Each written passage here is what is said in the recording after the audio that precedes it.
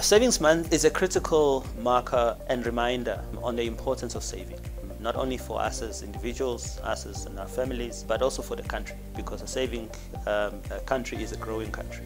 The creation of Savings Month, is the brainchild of the National Treasury, under the former finance minister, with the Savings Institute, which is where it was created, and a couple of partners from the public. It's important in that sense, so we definitely would like, Savings Month to be a savings month every single month and every single day.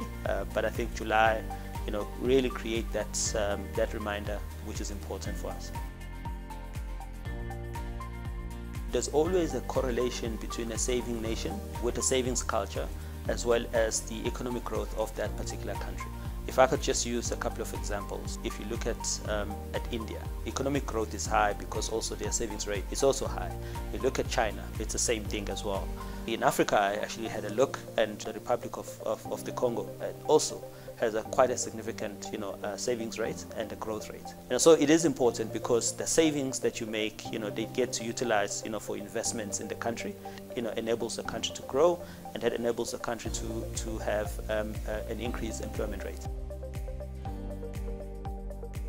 It's important that everyone embraces the reality and also embrace the fact that it is actually a good way to future-proof yourself, from any unforeseen eventualities, that could happen in your life. The biggest challenge that we face is that most people only learn about saving when they are older, and their expenses, already are fixed and allocated to certain things, and it's difficult to change from there. The banks, us as financial services, I think we do that quite a lot with advertising, with the products and services that we offer. As I've said, with the government as well, the offers that they've provided, the framework that they've provided for a culture of saving. So I think, the whole of society, but also the entities like ourselves as ABSA, and also the government, and then also the parents, important that they introduce this to their children and people that are dependent on them, to start that saving journey. I think the starting point for me would be looking at your bank statement. We always talk about every year looking forward to, the Auditor General giving us feedback around, what is audited in other, in the entities of government. But the reality is you can also be your own Auditor General. So look at your statement and look at every transaction almost every month and see whether you are happy with what you see. Are there any expenses that you believe should not be there?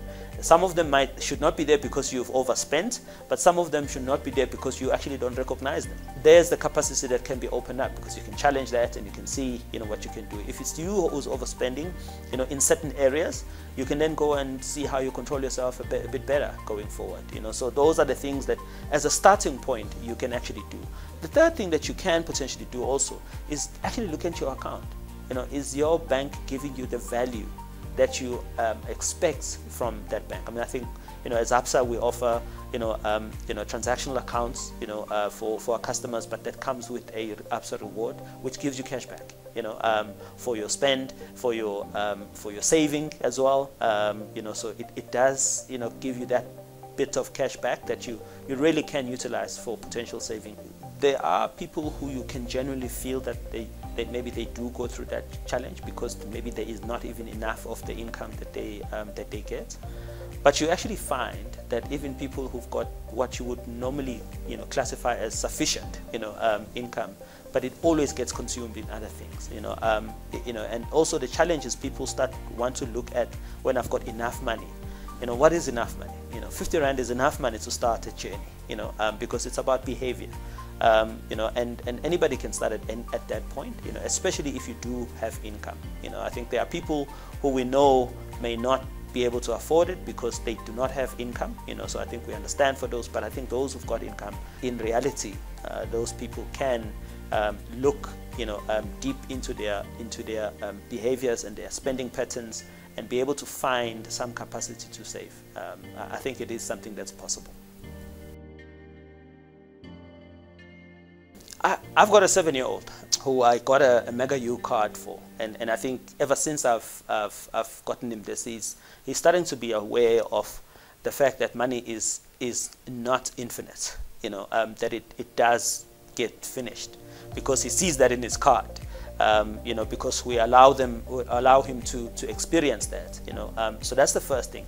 Just, you know, getting, you know, the child to be involved as early as possible. Of course, as soon as he's able to distinguish between, you know, income and, you know, and spending, that's important. You know, usually around about 5, 7, you know, that's probably the right starting age as well. So that's the one piece. When you do that, you are literally creating a long-lasting effect and the way to deal with money, a relationship that gets built with money management, which is fairly important. But it's also important to make it fun, because kids are kids, you know. They want to have fun most of the time. So if you embed that as part of the fun having, you know, including, you know, things like monopolies, you know, the money games that you want to play with the kids, and as soon as you start involving that, the concept of money, the concept of managing your money and preserving your money starts to play its role. You know, so that's I think that's the one aspect that's important. You know, start them as early as possible, and then involve them in some of the decisions. You know, naturally as they grow, you want to be able to introduce them in some of the decisions that you make in the household, so that they can actually see how they impact them and how they impact the household as well. I think that's quite key. The other piece, you know, that I think needs to be done around that, you know, is for them, when you start watching, you know, YouTube, you know, channels around money management, watch it with them. You know, the ones for kids, there are also one for kids that are not one for adults. But I think it's important that you almost use quite a lot of the angles that they normally would appreciate, you know, and enjoy, to then introduce the learning, you know, moments for them. So it's many years ago. Absa, we had a TV ad, you know, on Marshmallow, a Marshmallow TV ad, effectively. I mean, it's a concept that was taken one of the universities in the US, where they tested, you know, kids, where you leave them in a room, you give them marshmallow, and you tell them that they must leave that marshmallow on the plate or on the table. When you come back, you know, you will give them, if they don't eat it, you will give them another marshmallow. What you find in that ad is some of the kids, you know, they can't wait, you know, and some of them actually do wait, you know, which also speaks to some level of self-control. But the ones who actually wait, and when they see that you're giving them the additional marshmallow, you know, the excitement, you know, in their faces, and the smile of getting more, the fact that they now have double, you know, what they actually had. It told us, you know, I think as we looked at it, that, you know, sometimes, you know, you gotta have to teach the kids in that way, even from a financial point of view. You know, the saving and the fact that it's a long-term thing. It doesn't mean that it needs to be boring, that you must save everything. You need to enjoy life, you need to spend where you need to spend, but the main thing though is, at some point, you've got to have some kitty that you left on the side as well. I think that's the teachable moment for them, that we always, you know, wanted, and I think that marshmallow campaign seemed to have actually brought that out quite a bit more, and it was quite a very successful campaign at the time as well. I guess when you answer it, you have to answer it on two parts, right? So, you know, I certainly do think, if you look at the numbers that the Reserve Bank publishes, you know, in their BA 900, which is effectively an aggregation of all money saved with the bank, you know, by individuals and by companies, you know. So just sticking to the individuals, you know, there is over $1 trillion, you know, that is currently saved, you know, by individuals in the country. Right now, you know, across all the banks. Now, of course, Absa is one of the leaders in that space in terms of attracting quite a lot of those deposits. You know, so customers trust, you know, us quite a lot more. But I mean, I think that's just looking at it, people putting it in the bank, you know, and that's also growing, you know, on average of about 7.5% every single year. You know, so that is quite significant. But we also recognize that, you know, there are those that are able to afford to save. You know, they save more when they do save. You know, so some of the savings is from pensioners. You know, so they do get these lump sums from when they stop working. You know, from where they would have been, you know, contributing for retirement. But we do think, though, there's quite a big section of the population that still is struggling with saving. You know, there is one research that's indicated, that our monies, our salaries gets finished within a week, of us having gotten paid. The reality of it, the majority of the population does struggle, to find capacity to save, and I think that's one of the things that we need to find a way, and every individual needs to find a way to release a bit more capacity so that they can actually save. And this is, as we said earlier on, it's about reviewing your financial state, your bank statement, speaking, to a financial advisor to review your spending habits and patterns, to identify areas that either can be done away with, or you can do better, in order for you to release a bit more. So I do think, the country, if you look at the numbers, saving is there, but when you start to break it down, you're going to find that it is concentrated in a certain section of individuals, so you want to, almost allow for the bigger population to also, for the larger population rather, to also start saving. It needs to be a simple, sort of like approach, and don't complicate it, and then the M, of the SMART, it talks about it being measurable, anything that you can't measure, that you can't quantify later, it will always be difficult to follow through with, and the motivation to keep going. Whether you've got 50 Rand, you've got 100 Rand, you've got 1,000 or 5,000, you've got to be realistic with where you are and what you're wanting to achieve, because you also don't want to set yourself up for too much of a goal that you can't meet. And then what happens, if you earn 10,000 Rand and you want to save $1 million, within 6 months, in reality it's not achievable, right? Unless you've won somewhere, which would have been incidental, as opposed to a planned outcome, and it also speaks to the R, which is the realistic. And you also want to break them down into, I suppose, goals, so that you can actually have milestones, that really what it is. And it's a good principle to follow, from a savings point of view. Whereas the investing, this is now where you are looking at long term.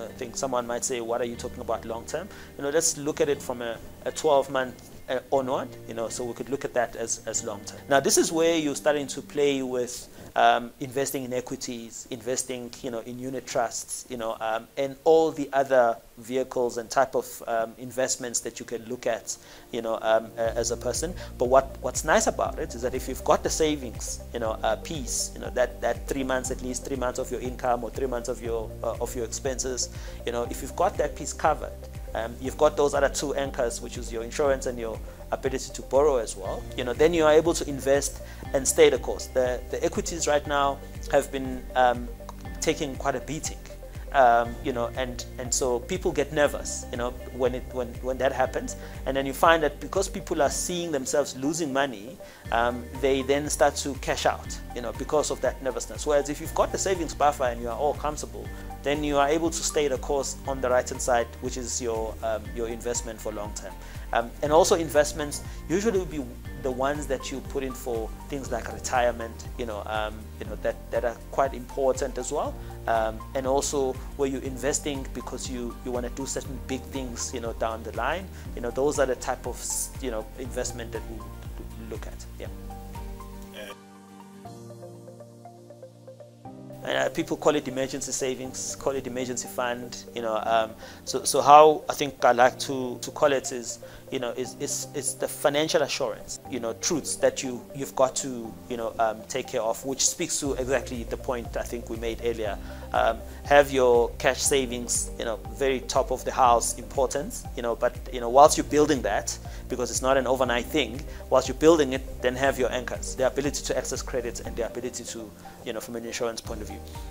But an ABSA offers those, right? The nice thing with it is, ABSA insurance, offers both, short-term and long-term insurance, and that really, one covers, things that are for immediate, like your car breaking down, like your household content gets stolen. Firstly, I would encourage every individual who has got, sort of income, to review their financial position, on a regular basis. I think we spoke earlier about the fact that you want to review your statements every month. That's just reviewing your statement, and you want to maybe do a holistic review of your financial life effectively, and where you are, and then also with your goals, around the goals that you really are setting for yourself. You gotta have to do that review also on a regular basis. The reviews take different forms. You have a look on the internet, you look at what's out there and what's available, which is great, but you also need some kind of expert advice, someone who can do a financial assessment on you, with the aim to help you steer you into the right decision point. Financial advisors play that role. Now, ABSA's got financial advisors available at each and every branch, in the country, and they do not charge a fee for those assessments. It's amazing that people, have this available, that they could take advantage of. I would encourage people to really seek financial advice, especially when you're not sure. Just maybe as a closing point, for me, is that, there's a couple of things that people need to take care in money management, because money management covers quite a broad, points besides just saving, because saving is one key aspect of it. But the starting point for me would be, budgeting. It's boring, it's mundane, it's one of those things that we might, you want to avoid as much as possible. But when you think about it, it's the most important part of your financial journey. Because without budgeting, then you don't know how to create controls around your spending. What are my goals? Short term, long term. And I know it sounds cliche and something that gets to be asked quite a lot, but they get asked quite a lot because they are important. Investing time, it's so easy for us to invest time on many other things. What we tend to see is people not spending time on finances, on their finances. But the point is, you gotta have to spend time to review your financial position. Whether it's your statement, whether it's where you're spending and how you're spending. Don't be the person that's the one that's always going to be spending for everybody. The one who pays the bills all the time. So you gotta make sure that you monitor your spending habits, and that requires time. And gamify it and make it fun. So that it's something that you go back to. Then for me, I think the ultimate overarching thing is you want to be able to spend less than you earn. As long as you spend less than you earn, I think you are on the right track of where you should be going.